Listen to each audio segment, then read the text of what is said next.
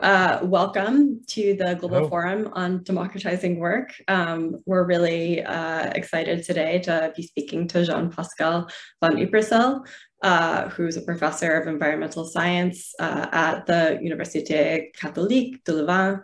Has served as vice chair of the Intergovernmental Panel on Climate Change, has served as a lead author for multiple assessment reports of the IPCC, and has been involved in supporting the IPCC over many, many years, is really an expert in this world, has received many deserved awards and prizes for this work, it's really wonderful to have you here today.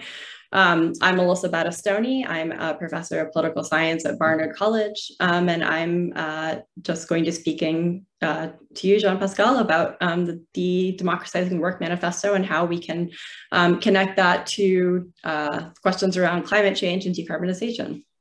So I wanted to just start off by asking you a really basic question, which is just which aspect of the Decarbonizing Work Manifesto resonates most with the work that you have done and your areas of interest, and if you can say more about what exactly that is and how the Democratizing Work Manifesto resonates for you.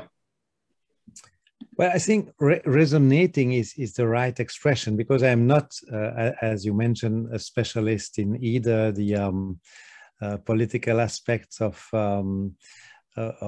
work, the legislation around work, etc. But I have the feeling that indeed one of the reasons why the environment is so often neglected in economic decisions, and many of those economic decisions are taken by businesses, comes from the fact that the people working in those companies, in those businesses, do not have enough of a say in the decisions made about the future of those companies. Very often, that's my feeling, but not my expertise. So I'm very clear on the limits of what I say.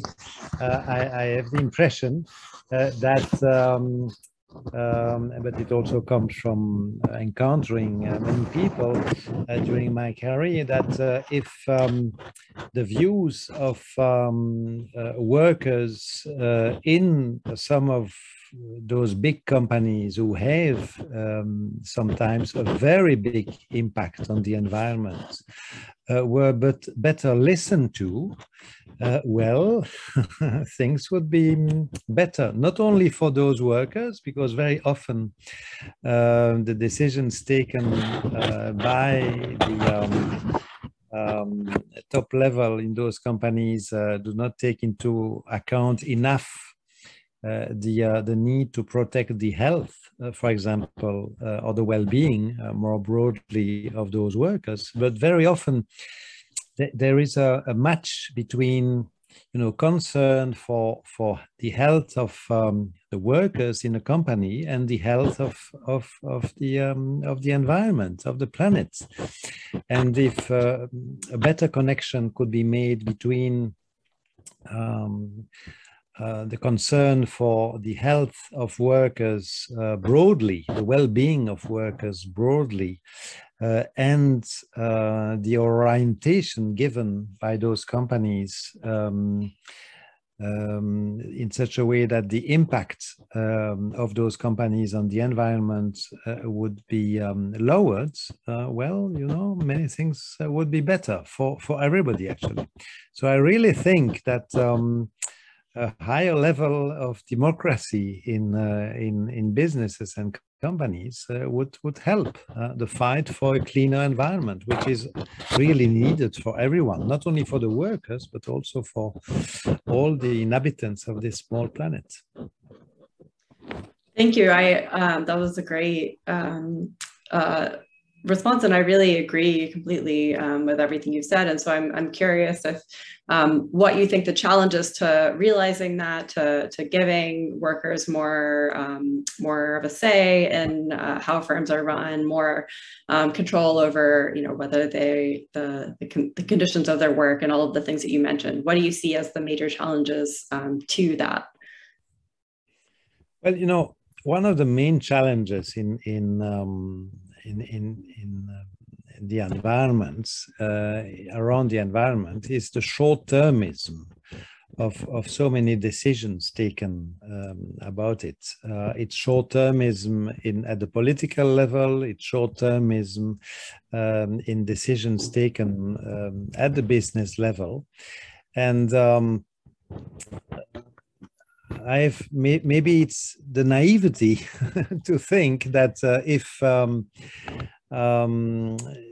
the workers could be better listened to, that some of those short-termism would not be accepted anymore. The power of lobbies, very often emanating from either businesses themselves or federation of companies, the lobbying to influence political legislation around, for example, the environment is very strong and has a very strong influence, very often, I must say, negative, on the kind of decisions that are taken and which have a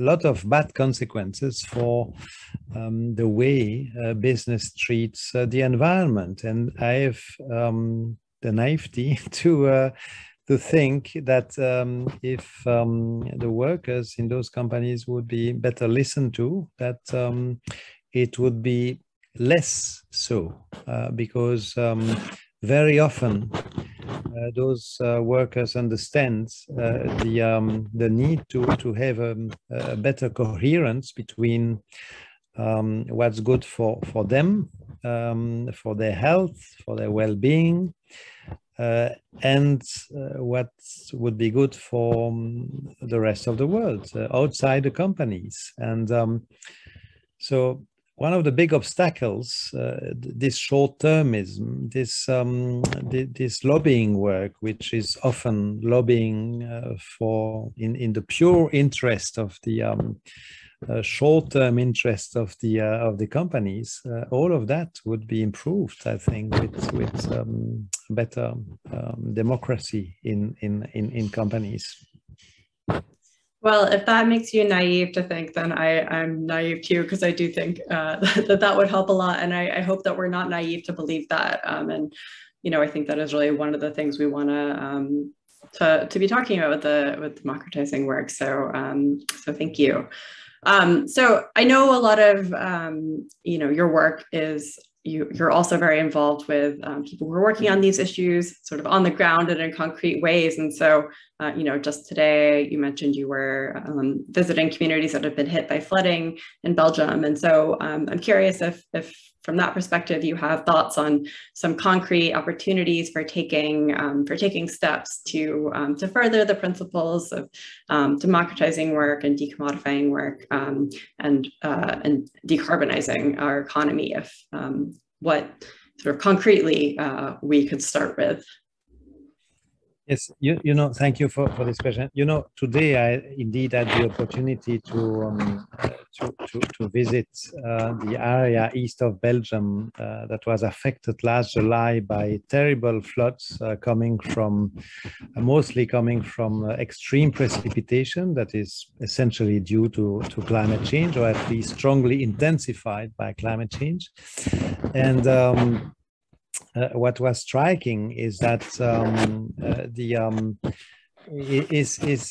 was the connection between inequalities in the way people live, the place people live. Very often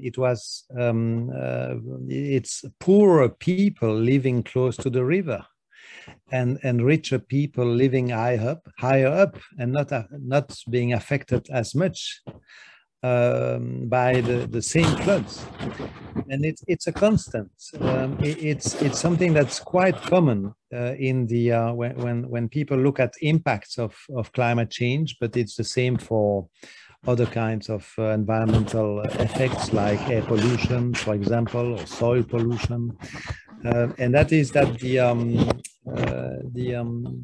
social justice issues have a very strong connection with the severity of the impacts, for example, of climate change. And it was striking today.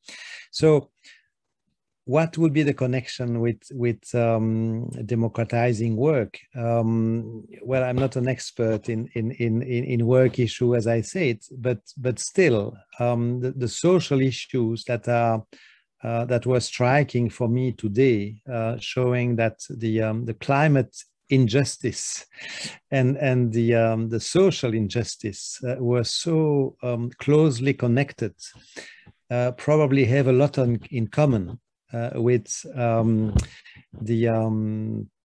the issues you were working on around the lack of democracy in so many companies. Because if those people we listen to today and who were so happy to see that climate experts and others were visiting them and listening to them, were better listened to in general, well, many things would be improved. I mean, they were, very eager to be listened to better by policymakers, for example, who have done very little actually on the ground in those flooded areas. And it's probably very similar to the lack of democracy in companies. I mean, in so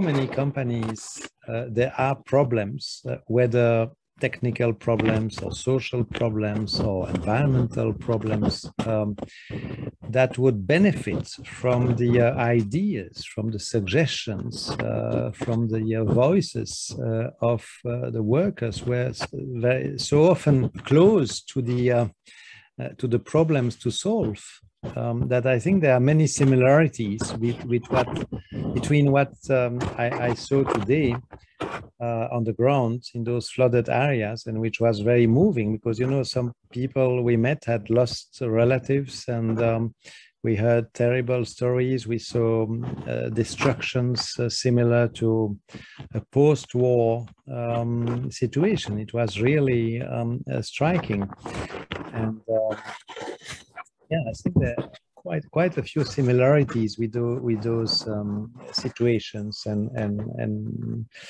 the lack of democracy in many companies.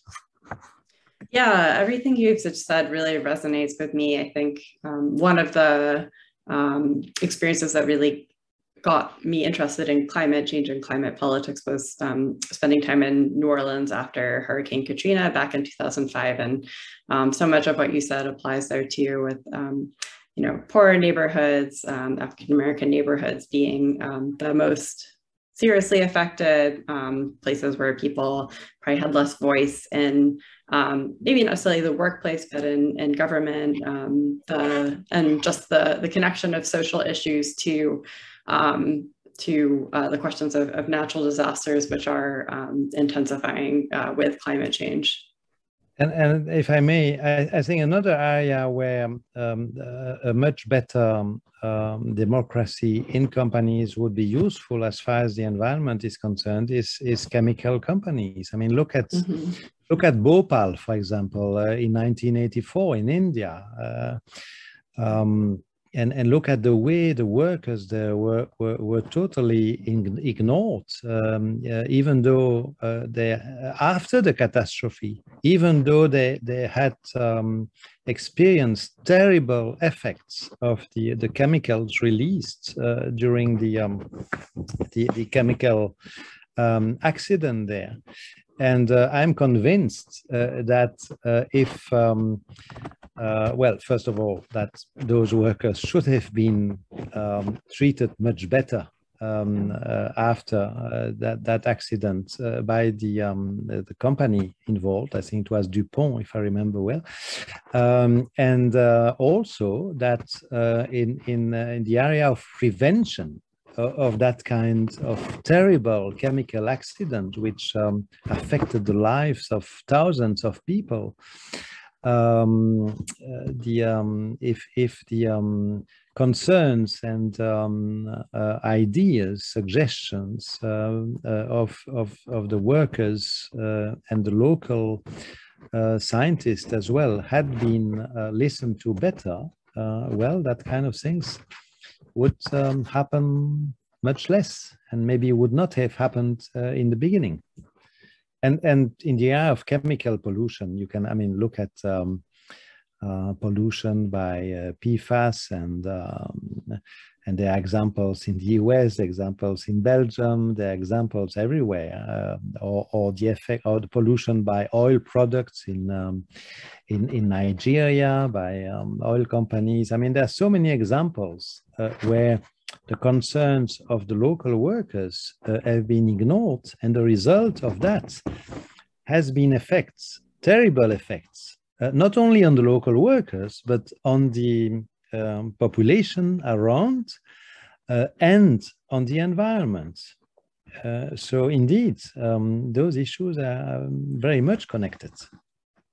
Yes, absolutely. And I really appreciate you bringing in those other examples and connecting democratic control of workers or the voice of workers to the broader community. Because I think you're absolutely right that those those effects that maybe workers are facing within the factory or the chemical plant also have repercussions for people beyond them. So I think that's a really important connection to be drawing with respect to just the question of how democratizing work connects to other questions of social justice and democratization more broadly. So I am curious if you have if there are other thoughts you'd like to share with the participants of the Global Forum as we're to sort of conclude our interview. Maybe if there's something that you want to say that's that might be an encouragement to the public as how we might imagine democratizing work, or things that you think we really need to keep in mind as we set out and try to bring these questions of democratizing work and climate change more closely together. Well, you know, in a sense, the good news is that there are plenty of opportunities in the coming few months to put those issues on top of the agenda. There is the Glasgow COP26 in a few weeks. There are regular discussions at the level of the UN about the implementation of the Sustainable Development Goals. I mean, that's the pin I'm wearing, the 17 Sustainable Development Goals, which are so important to implement together in a holistic and integrated way. Because I think we really have no choice. We have to keep this small planet inhabitable for everybody. There is no other inhabitable planet in the solar system.